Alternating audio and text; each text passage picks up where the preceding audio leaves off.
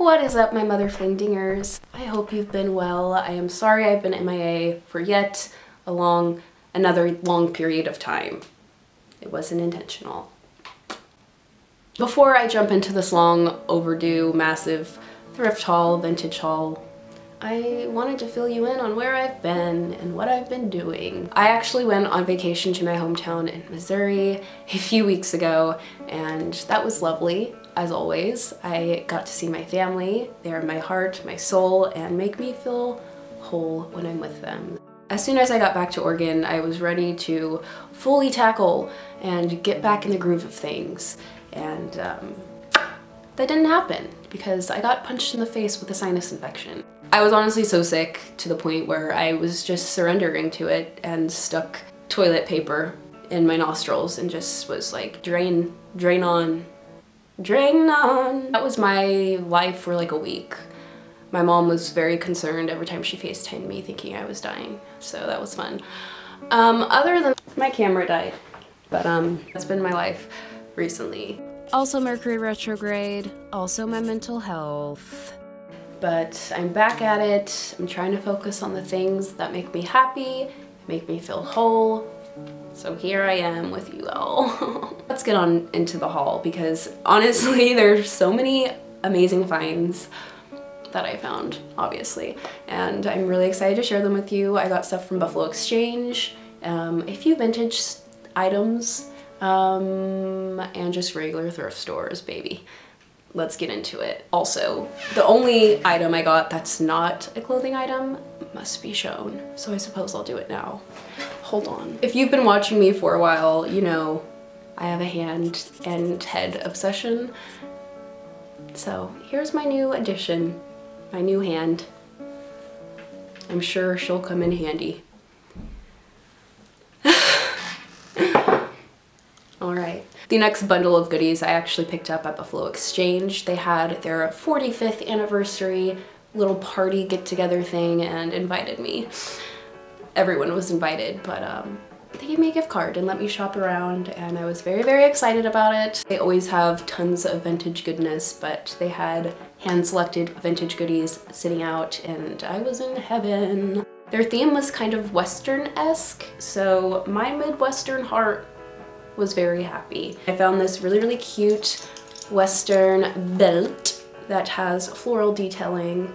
Obviously, it's super fantastic and looks amazing with a floral dress. I was very excited when I found this, and it actually fit nicely. The thrift gods were definitely with me. I picked up this button-up denim blouse that has ruffled detailing, which kind of just gives me that Western vibe. This you can style many different ways, which is why I fell in love with it. You could wear it open as a layering piece or button it up and make it fancy. So yeah, I absolutely adore this piece. The next item I picked up is this cream, flowy, airy blouse that is perfect for the springtime. I absolutely love the button-up detailing in the back and the high neckline. I feel like this would be perfect for layering up, or you could also, you know, just wear it on a nice, warm, breezy day. I fell in love with this little black, almost picnic-esque top. That's how I see it, at least. It's a button-up with the most adorable floral detailing ever. Very spring-esque. You could still wear black and be spring-esque, my friends. You could do it, okay? Last but not least, from Buffalo Exchange, I found yet another amazing pair of American Apparel jeans in perfect condition. Although they are men's jeans, I find that to be the perfect pair of boyfriend jeans, you know? Very excited about these, although they are a tad bit long for me. They still looked cute cuffed, so didn't want to leave them behind, you know what I'm saying? So moving on to other goodies, thrifted vintage goodness. I got some, wait, I was wrong. I was wrong indeed. I also got this, okay, hear me out, okay? When I saw this, I thought cartoon character, 90s Taco Bell seats, you know, like inside the Taco Bell, meets like Miss Frizzle from School Bus, the Magic School Bus. Is that her name? That's what I was thinking when I saw this, and I had to try it on, and when I tried it on, I fell in love with it for some reason. So grasp that before I share it with you, because it's definitely something out of my comfort zone, but something I absolutely adore. So here we are. So I thought, what the heck, I'm just going to do it. I'm going to broaden my horizons and push myself past my comfort zone and wear something a little funky, a little spunky, but still cute, you know.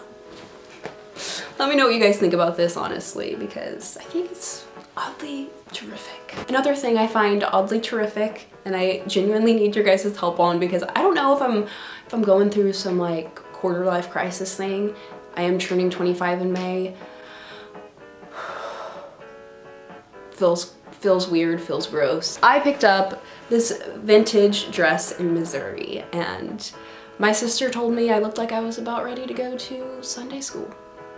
And I thought, take me. Who wants to take me to church? So this is definitely a sister wife meets Little House on the Prairie-esque dress that I find fantastic. And by the way, there's nothing wrong with being a sister wife. If that's how you roll, you go, girl. In all seriousness though, I genuinely love the skirt, so I think if anything, I'll definitely have a skirt out of this.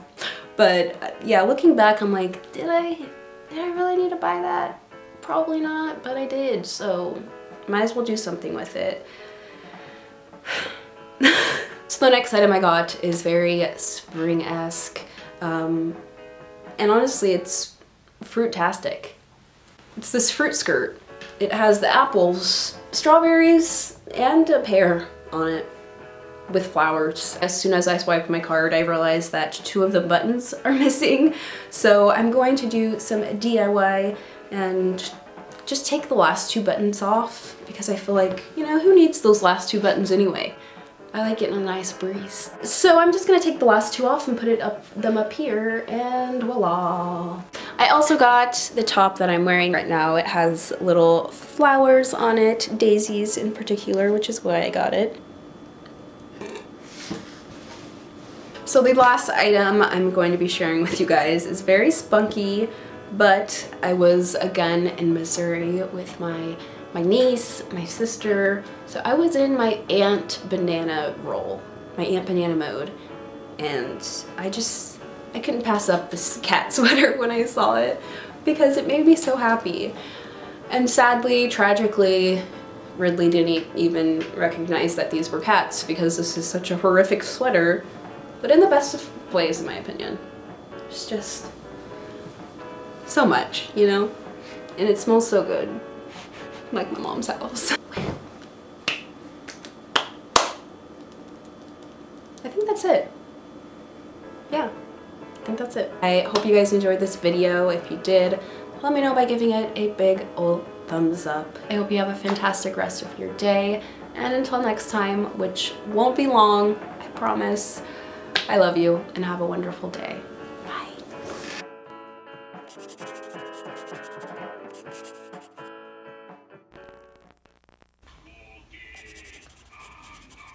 He is beautiful.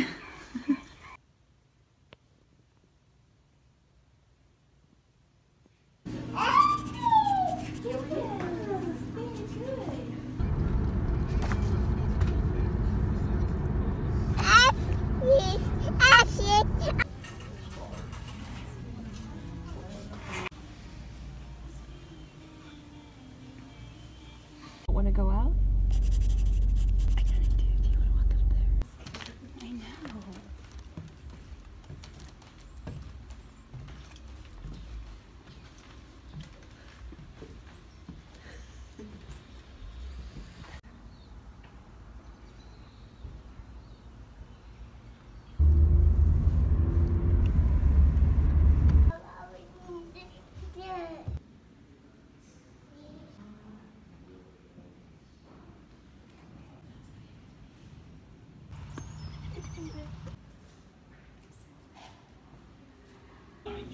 Sorry.